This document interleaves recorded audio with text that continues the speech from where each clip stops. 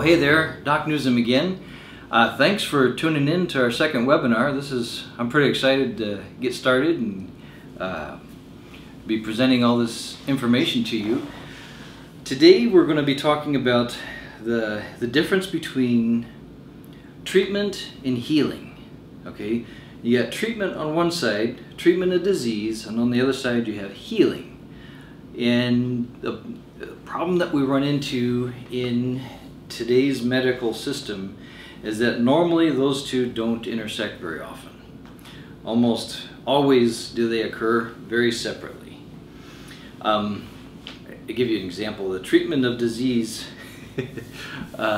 my favorite analogy of treatment of disease is a bad marriage. Okay, when you know, the wife gets all irritated and inflamed and everything, and the husband has to treat her to settle her down. Doesn't fix any of the problem, just, you know, treats her, gets her flowers, gets her chocolates or whatever. She settles down. A little while later she's inflamed again because nothing's changed. The same problem is there.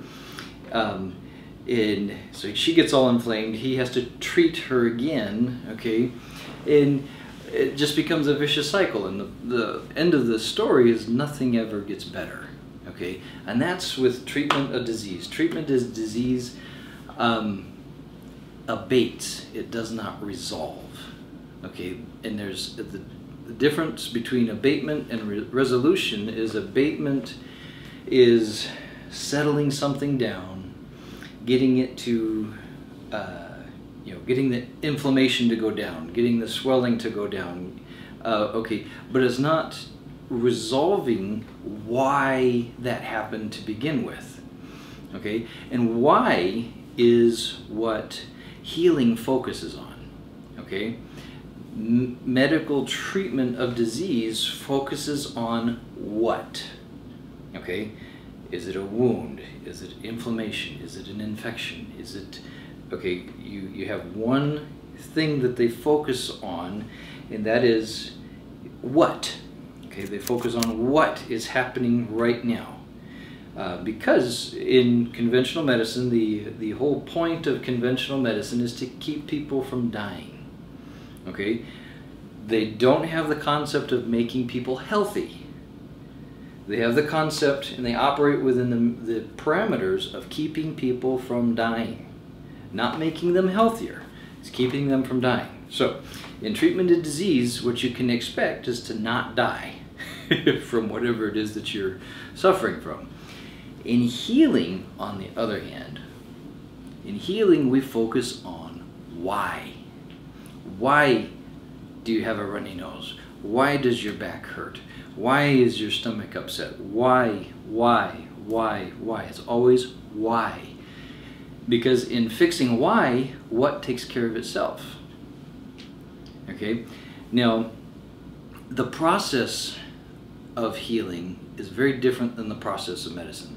Medicine, you present with a symptom and you are treated with something that will settle that symptom down. Okay? In healing, you present with a condition and we have to go through a process to reverse that condition. The first step of the process is stabilization. Okay, you have to be stable in order to heal. No bleeding wound can heal. The wound has to stop bleeding first. Okay, in leaky gut you have the wall of the intestines is inflamed. Okay, instead of being tightly knit together like this, it gets all inflamed and opens up. Now you have things can just wash through. It becomes hyper permeable. Okay, there's things can flow through that membrane much easier. So any parasites that you come into contact with, any microbes you come into contact with, any fungus, any virus, any food that you consume, any water that you consume, freely floats into the bloodstream and doesn't go through the full fermentation process that things are supposed to go through in order to be broken down into their very smallest molecules. Okay. And so in leaky gut, we have multiple things that have to happen in order to stabilize it before it can even start to get better. Okay, first thing we have to do is stop the exposure to things that cause that irritation. Okay, so if you have food allergies, we need to test for food allergies. Discover what you may be sensitive to. If you're sensitive to something, and what's interesting, the longer you've had leaky gut, the more things you'll be sensitive to. Okay, with leaky gut, in that hyperpermeability, your immune system becomes more and more sensitized to more and more molecules as you go on, as time goes on, because every time you eat, every time you drink, every time you consume something, it goes into your digestive tract, and those molecules that haven't been broken down, they're compounds. They're not molecules. They're these big compounds, and they're floating into your bloodstream. And every time you eat, every time you drink, your immune system has this, level 5 alarm that you're under full-fledged attack, and so it goes out and is on a search and destroy mission for all those particles that came into your bloodstream. Well, that is exhausting. If you have that going on, you're going to be tired. You're going to be worn out. Eating will always cause fatigue. Okay, so with this leaky gut, if we don't change what, it's kind of like this is an analogy I like to use. If you say we scrub floors for a living, okay, but then we go out and we go rollerblading, we fall and we scrape our knees. When do our knees heal? Okay, if we get on our knees and we scrub the floor for a living, and our knees are all tore up because we fell on the concrete and scraped our knees, until we get off of our knees, until we give them a break, they can't heal, right? Because there's a constant irritation of being on the floor and on your knees, right?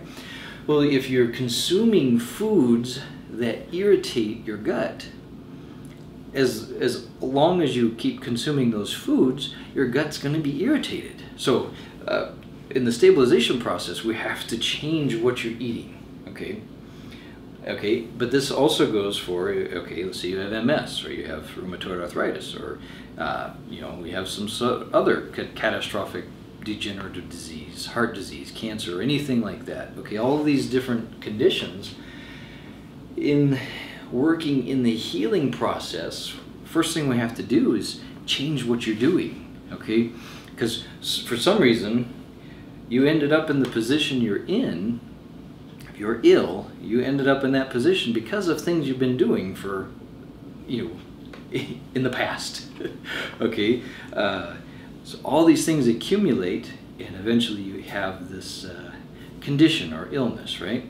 So in the healing process, we have to start with stabilization. Okay, so by stabilizing, we have to remove the irritating factors that are feeding into the situation. Okay, so in the process of stabilization, there's kind of a two-phase component to this step. One, we have to remove some of the irritation. Okay, we gotta okay, if there's this is kind of graphic, but in an emergency room situation, if somebody's been stabbed by a piece of metal or something like that, that irritation is going to maintain a very, very bad condition until you remove it. Okay, we have to kind of get some of the irritants out of the way first. So, like again, with leaky gut, we got to change what you're eating first off. That has to happen. We have to do some sort of switch in what you're consuming. Number two, in order for step 2 to operate properly, which is detoxification, the machinery has to function properly. Now, in our society, we have, if you're on the standard American diet, all right, that means you're getting 17 out of 73 nutrients that you need every day. Okay, only 17. Okay, this is right around 20% of the actual nutrients you need every day is supplied by the standard American diet. So that means you're about 80% deficient in nutrients that you need in order for your machinery to operate properly every day. So we have to change your diet, okay, and that hopefully would be to a diet that's more nutritious, number one, a cleaner diet, a thing that's organic, something that's has fewer and fewer irritants in it, number one. Number two, we have to supply you with nutrients. We've got to get those nutrients back into the matrix of your body so that the mechanics of the body, the enzymatic reactions and all those types of things have to be able to function properly so you can detoxify. And detoxification is our next step. And so if you're missing nuts and bolts, which if you're on the standard American diet, you're missing about 80% of your nuts and bolts. Okay, again, think about your car. If we took, or just randomly took 80% of the nuts and bolts out of your car, how well it would operate? It probably wouldn't operate, probably wouldn't even turn over. Okay, so if your body's operating on 20% of the nutrients that you actually need, we need to supply those other 80% of the nutrients so we can get the machinery operating properly so you can detoxify. Okay, this is part of the nutritional stabilization steps here, the very first step. And so with like leaky gut, we got to give some basic probiotics, we got to get vitamins and minerals and cofactors and all those extra nutrients into the system so your liver can start operating properly, so your kidneys can start operating properly, so your lymphatic system can start draining properly, and so your digestive system can operate properly. If you're, any nutritional approach is dependent on proper digestion. So if you don't have good digestion, the nutritional approach is going to be is going to take a lot longer for that to work if your digestion isn't working properly. So step one, stabilization. Step two, and this is actually my favorite step because it's in step two where people feel the biggest transformation. Okay, when you're correcting nutritional deficiencies in the stabilization phase, people start to notice a difference, especially if they're very deficient in nutrients. The moment they start having nutrients in their system and their body starts operating properly, it's like they start to come alive. It's amazing. They just feel like, oh my gosh, I didn't realize I was feeling so bad. But then the transformation takes place when we start to go through that detoxification phase. Step two in the healing process, the detoxification phase, is where it's kind of like cleaning out a dirty wound, okay? Or again, I'm going to use the leaky gut analogy. If we have leaky gut, if you've had leaky gut for a long period of time, you're also going to have overgrowth of bad microbes, particularly candida, a fungal infection. Very frequently we'll have parasites, those types of things. Also, depending on whether it's upper GI leaky gut or lower GI leaky gut, let's say it's in the colon, okay, in the lower GI. Your colon is a 4-inch in diameter tube, okay, but it has the capacity to distend and swell up to 16 inches in diameter. Okay, if it swells up that big, what happens is the wall of the colon will start to get caked, waste stuck to it. Okay, the waste will actually stick to the wall of the colon, and it starts to ferment. It causes gas. It causes all kinds of nasty things. But if the wall of the colon, as that expands and it distends, it becomes more permeable. Okay, so it becomes leaky, right?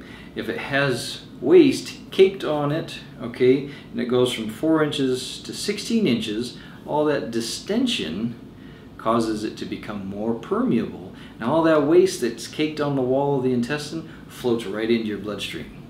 So 24/7, you're being intoxicated from your own waste.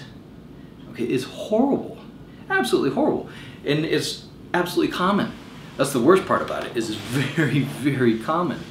And so before you can legitimately heal, we can stabilize you, we can get the nutrients into the system, we can get you actually get the machinery operating again, but until we clean out the wound cannot heal.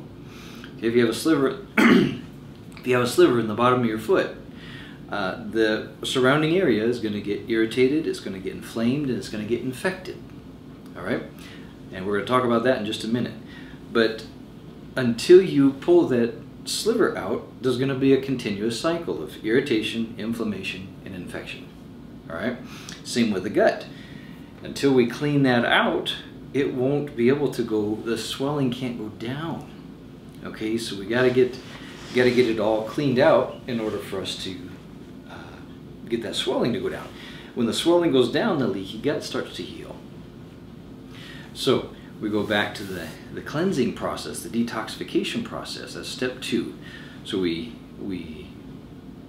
nutrify, we got to feed the body differently, we got to take some of the irritation away in phase 1, in the stabilization phase. Phase 2, detoxification, is removing every bit of irritation possible from your system.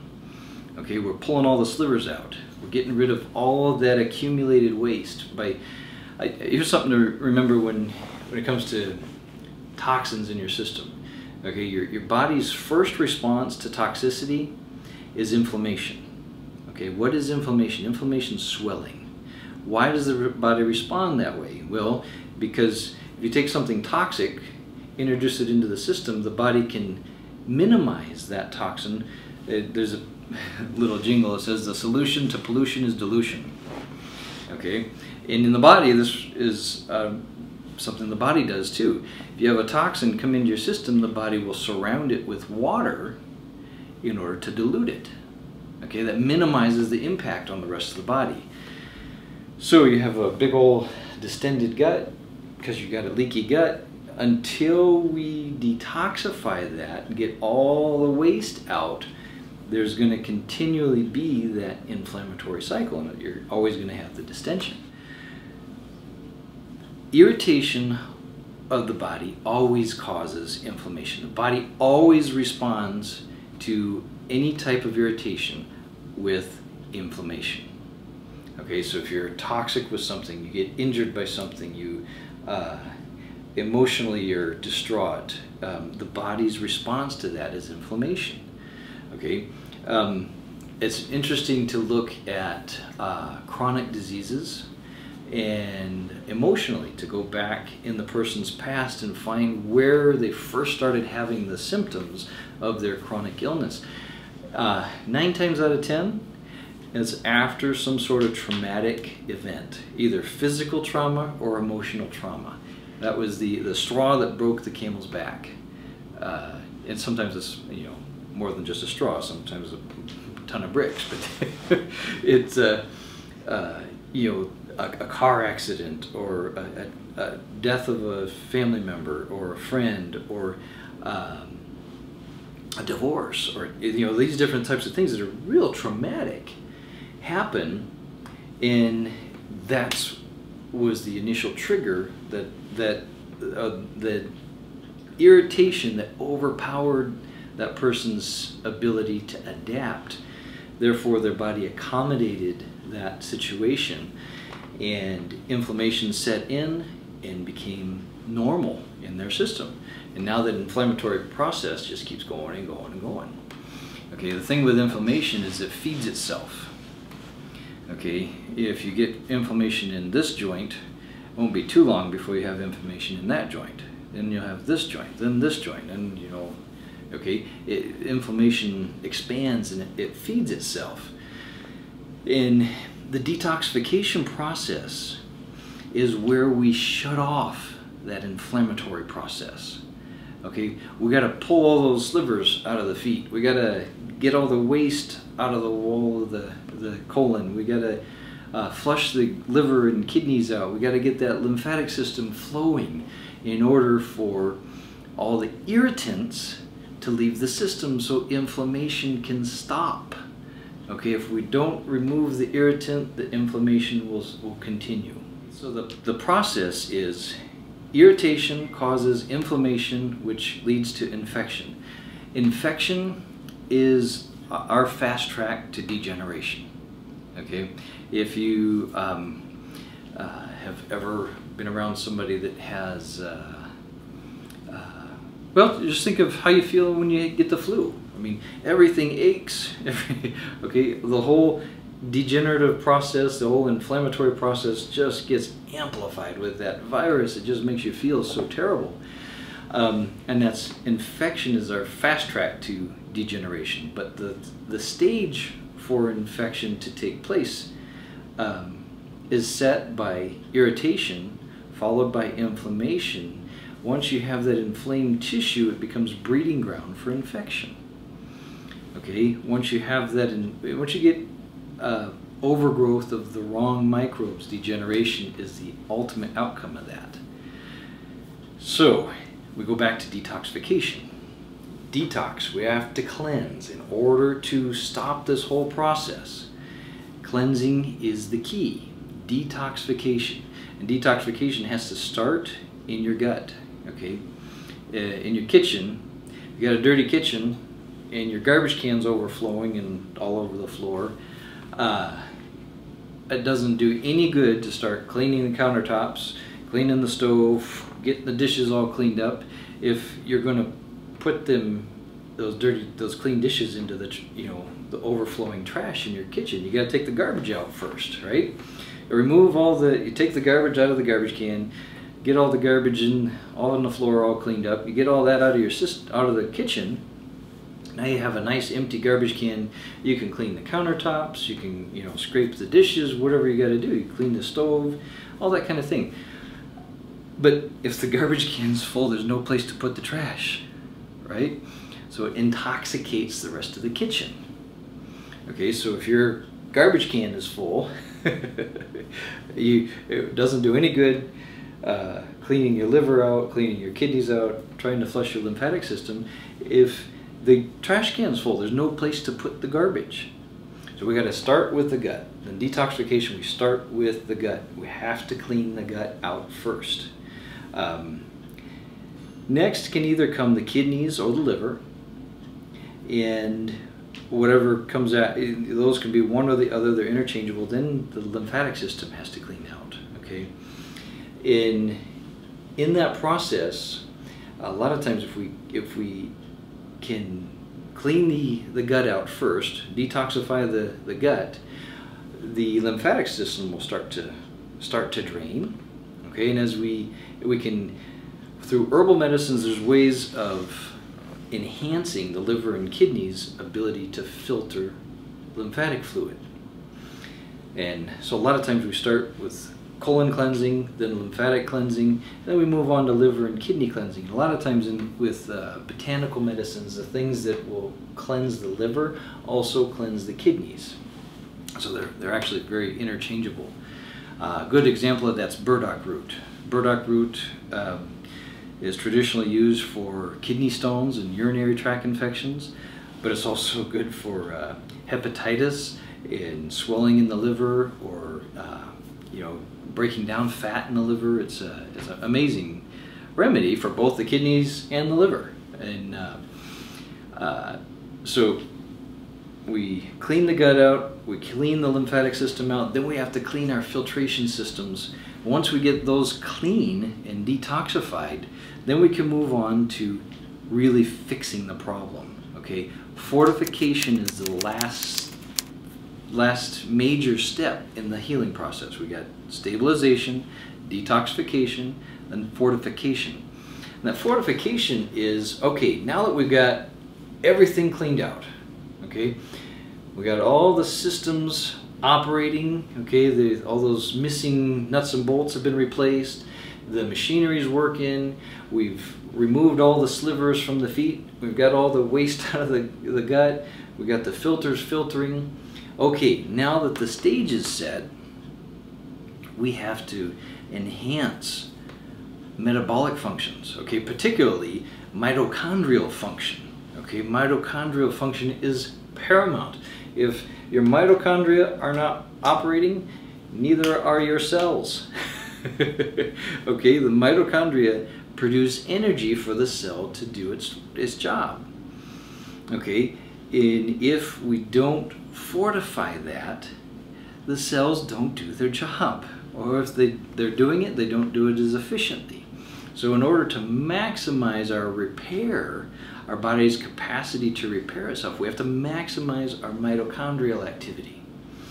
And so that in the fortification process, we have to replace probiotics. We have to add in lots of probiotic. We got to get the microbes in our favor. Okay, probiotics are pro-life. Okay, they give us more life. They're body building, not body deteriorating. Infectious microbes are body deteriorating. Probiotics are body building. Okay, we got to, in the fortification process, we got to get those probiotics in our system. Number two, we got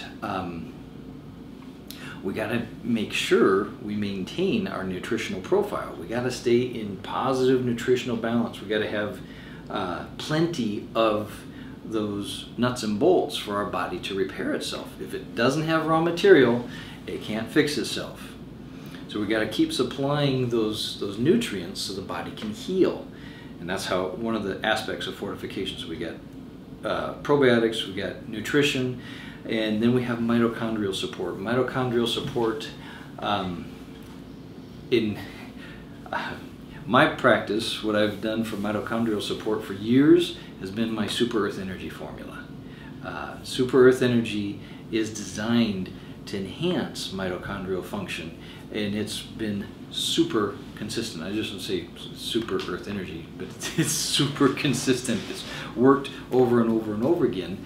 And it's interesting that that's one of the things I've used in practice for 20 some years that always helped, because it was working with the mitochondria and getting the mitochondria to operate properly. We actually have more functional ability of each one of our cells. Okay, if your brain cells only have half of their mitochondria operating, that means you only have half the brain capacity. If your heart cells only have half of their mitochondria working, okay, properly, you only have half of your heart function. Same with your liver, same with your muscles, same with your spine, with your brain, with your kidneys, anything like that. So in the process of fortification, it's pretty simple. We have probiotics, nutrition, we've got to maintain good nutritional balance, and then mitochondrial support. And finally, after all that's said and done, okay, we have to keep up the good work. Okay, maintenance. The thing with healing is the process that is contrary to our process of degeneration. Okay, because of life, and if you read the Bible, because of the curse that's put on us, there is degeneration, and it is a process, and it's something that we have to contend with. Okay, the healing process is like the anti-degeneration process. It is what we can do to combat the whole process of degeneration that we're subject to. Okay, if we go from ill to stable, then on to detoxified, and then on to fortified, our logical next step is maintenance. Okay, so we have to maintain good digestion. We have to maintain good nutritional balance, meaning we can't go back to the standard American diet where we're only getting 17 out of the 73 nutrients we need on a daily basis. Okay, we have to stay on a healthy diet. We have to stay supplementing with the nutrients that we need in order to rebuild ourselves. We have to maintain those mitochondria. There's also, at that point, we need to look at optimizing hormonal balance, okay, where your thyroid's operating properly, your adrenal glands are integrating well with your thyroid, your insulin metabolism's good, and then we have your reproductive hormones that, you know, all those first 3 sets of hormones, you get thyroid, adrenal, and insulin. Those will make you or break you energetically, okay? You're either going to be on and have energy if those are operating properly, or if they're not, you're not going to have energy, okay? You'll have energy if those are operating properly. You won't feel good until the reproductive hormones are operating properly. We get those reproductive hormones operating properly, then you actually feel good, okay? So you have energy and you feel good. And that's part of the maintenance component in the healing process. So it's a very simple process. I'm going to run through it one more time. We have stabilization, okay? No bleeding wound can heal. We have to stop the bleeding first, okay? Then we have detoxification. Again, no dirty wound can heal. We have to cleanse the wound, right? Then fortification. Okay, if that wound is still open, even though it's clean, we have to close it. We have to pull those borders of the wound together so that it can heal properly. We got to fortify it. We got to hold it together. We give it a hug and come alongside it and help it along. You know, get it back on its feet. Okay, that's fortification. And then once the person is operating well again, we have to maintain the process. And for me personally, I'll give you my personal protocol. I do a full-blown 1-month detoxification program every 3 months. Okay, so I work on a fortification program pretty much, a maintenance program for 3 months. Then month 4, I clean house. Okay, the reason being is we live in a contaminated world. For me personally, every 4th month on the calendar, I go through a detoxification program.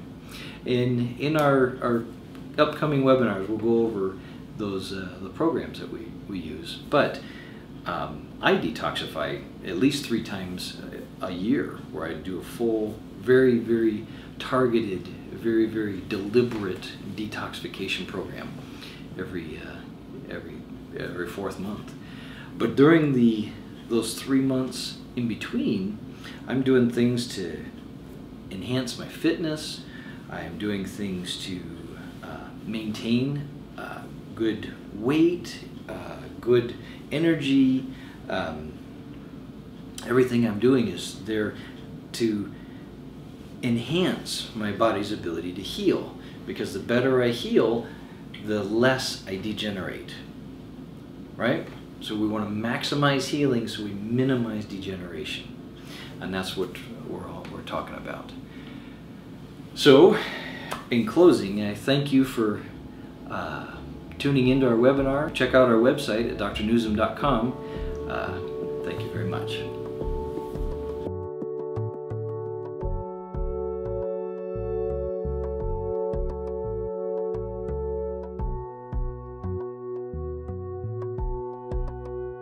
All information shared on these videos or our website have not been evaluated by the United States Food and Drug Administration. It is not intended to diagnose, treat, cure, or prevent disease. You should not use this information in the place of seeing a healthcare provider, nor for self-diagnosis or treatment of any health problem, or as a substitute for medication prescribed by your physician. All information is for educational purposes only. As with any healthcare advice, or before starting any dietary program, consult your healthcare provider.